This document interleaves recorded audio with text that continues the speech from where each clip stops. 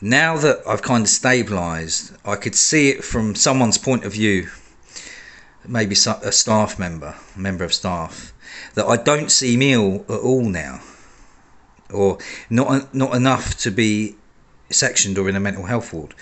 But truth is, you know, when I come in here, I was really quite ill 3 weeks ago, and my breakdown was quite extreme. But I'm a quick healer, you know.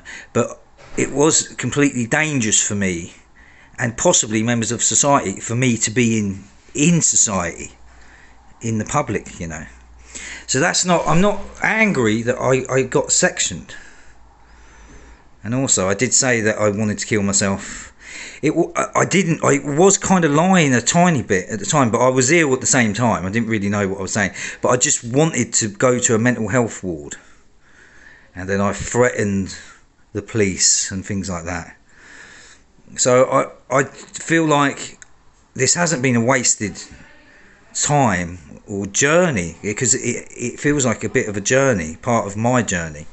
But yeah, I am ready to move out now anyway, so hopefully that will be maybe Thursday, Friday.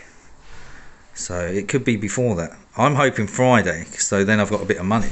But you know, someone else needs my room now, you know. Someone else needs to be cared for, really.